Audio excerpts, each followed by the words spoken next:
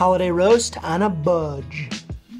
Alright, so this is a chuck roast. Comes in at about $8.99 a pound, a lot cheaper than a standing rib roast. But that doesn't mean it's not flavorful, we just gotta show it a little bit of love to make it a worthy centerpiece. Pull the muscles apart by hand, trim out that middle layer of fat, then season it with salt and pepper all over, truss it up and let it sit in the fridge overnight on a sheet tray.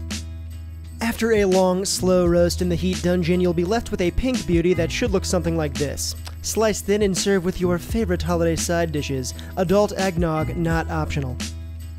If you're trying to save a little guala this season, give this one a shot. I think you're gonna like it. Let me know how it goes.